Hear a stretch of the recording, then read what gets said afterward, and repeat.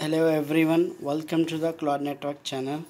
Today I'm going to show you how to install Ubuntu in the Dell laptops. So I'm using the Dell laptops and I'm going to show you how to install that one.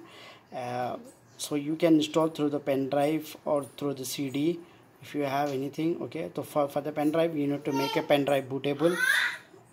So now I have connected the pen drive which is of unit about 8 GB of pen drive. For that, to install Ubuntu or the Windows anything, 4 GB also it's fine. So and I'm going to just restart this laptop.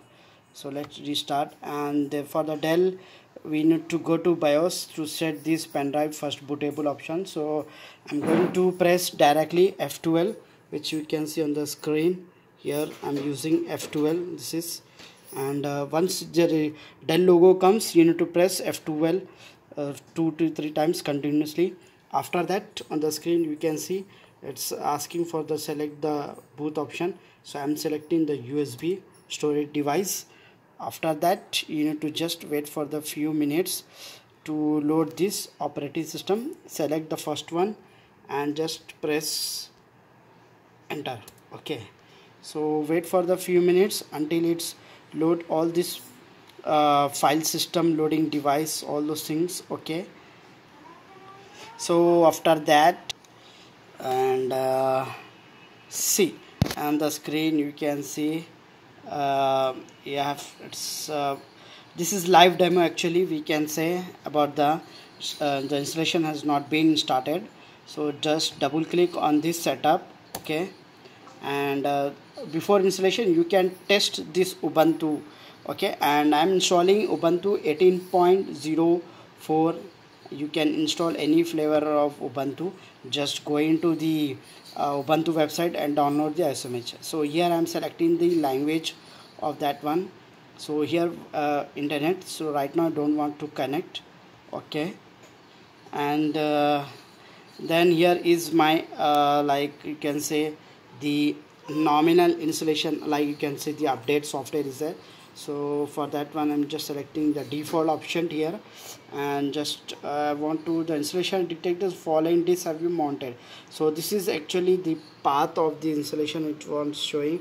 So this is my hard drive partition drive name, which is dev/sdp is the name of that drive.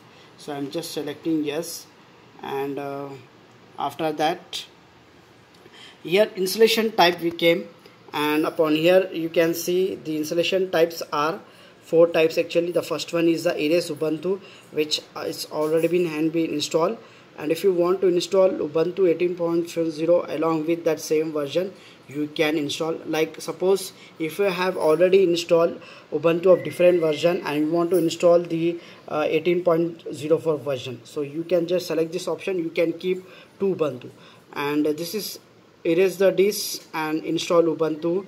And like this the first version option is like selecting this, all those things will be deleted and will be installed, reinstalled, that's I can say. So I'm just selecting the third one option here, and the fourth one, you know, that encrypt the new Ubuntu installation for security purpose, and the third one LVM, logical value installation, and the last one is something else, means you need to create the manually. Okay, the last one you can see the something else, you need to create the manually partition. That means you need to assign the drive every single drive name.